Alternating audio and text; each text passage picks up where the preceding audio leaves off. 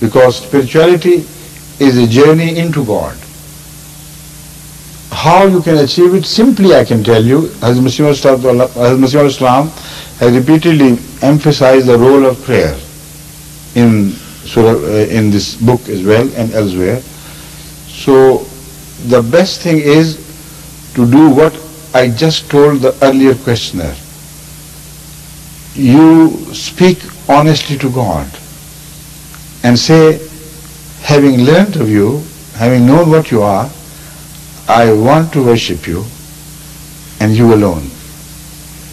When you do that, the next verse will tell you you can't without the help of Allah. So you add, help me please, help me God, to fulfill the requirements of worship. Having done that, another verse will follow. Ihdina as-sirat al-mustaqim. Guide us to the path, the straight path.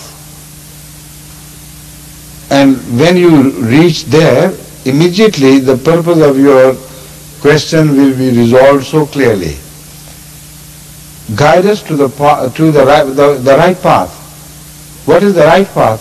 Of what? Sirat al-lazina an'amta alayhim.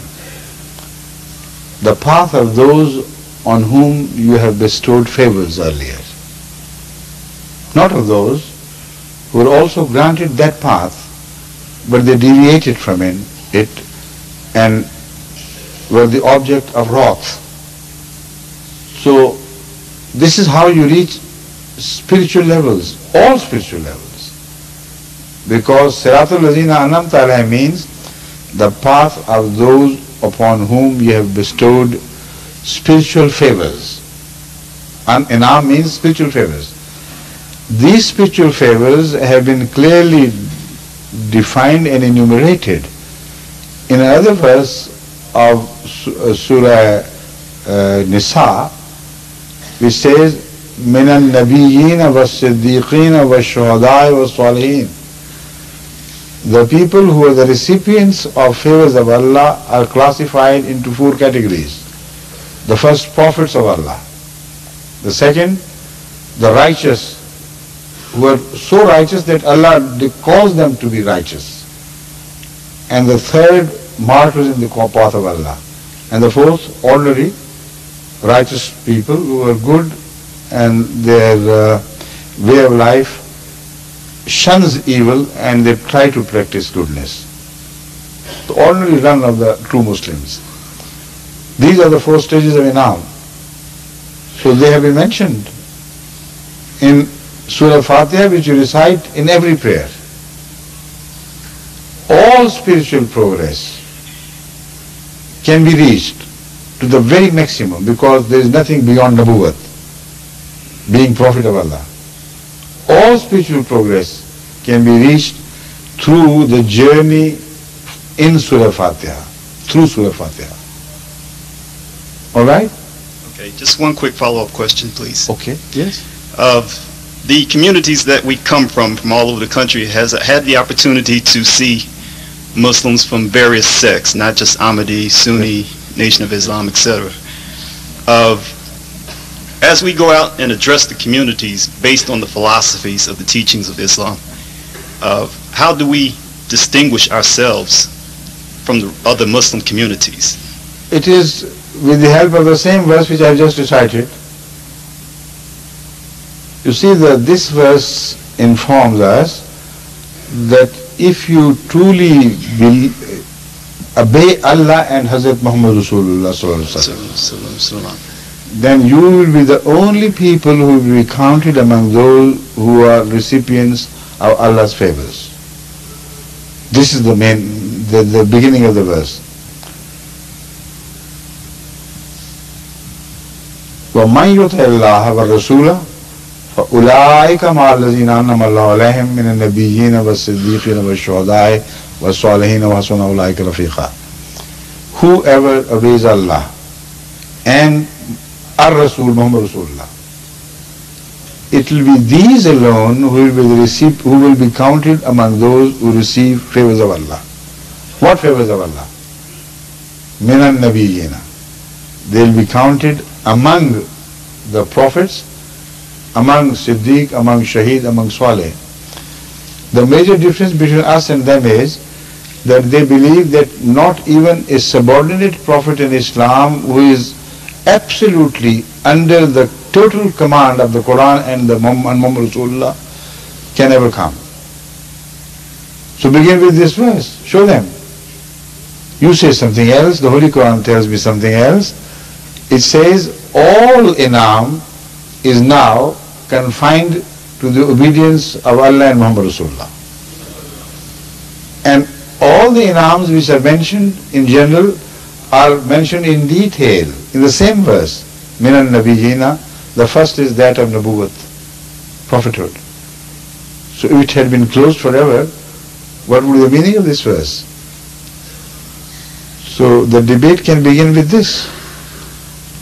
And what follows, there you can be helped by the study of Ahmadiyya literature on these controversial issues. And you can also listen to my videos or cassettes in which I have explained these aspects from every angle, and I hope they will be relayed here on your television system in due course. We're only waiting for people to buy their decoders and get settled and the decoder system to start working properly. Once it is done, then we propose to replay all my question answer sessions with errors, with English speaking, with the German speaking, with Dutch speaking, and so on and so forth, as a series right from the beginning for the benefit of American people. And we'll do it at a time when you generally listen to such programs or view such programs. So inshallah, if you find time for that, you will get answers to all the possible questions which may agitate your mind. Inshallah. Thank you. Thank you, Azhar. Yes. Assalamu alaikum wa Wa alaikum rahmatullahi. salam. Irfan al-Adin. Fun? Irfan al-Adin. Of course I know Irfan.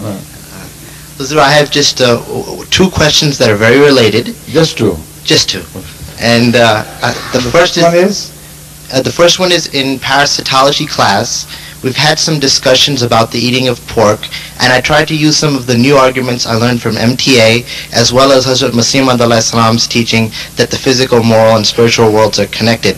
I wanted to know, is there any evidence, one from the Holy Quran, and two from science, that what you eat physically is going to affect what your spiritual state, in the sense that those people who eat a lot of meat should be aggressive, and those who eat only vegetables may be more timid? Now the question can be answered in detail, consuming so much time which we do not have. But I know you're a well-educated and intelligent boy. Forgive me if you don't like the term boy applicable to you. You see? Perhaps guy would be a better substitute. But anyway, my answer is that the Holy Quran has guided us in principles.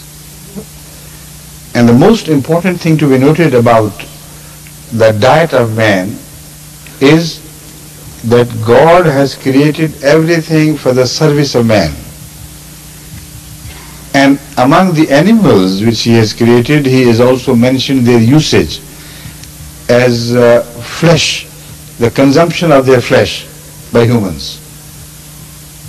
And also vegetations are mentioned, vegetables and fruits etc. are mentioned to serve the same cause. Now having done that, one thing becomes clear, that some animals were specifically created for the purpose of consumption of their meat. And it's not forbidden, number one. It must have some advantages, or Allah would not do that. Secondly, if you go back to the history of evolution, you will learn that the evolution has produced two types of animals. Those which are vegetarian and those which are carnivorous. And in man, all the qualities of animals spread throughout the animal kingdom are combined.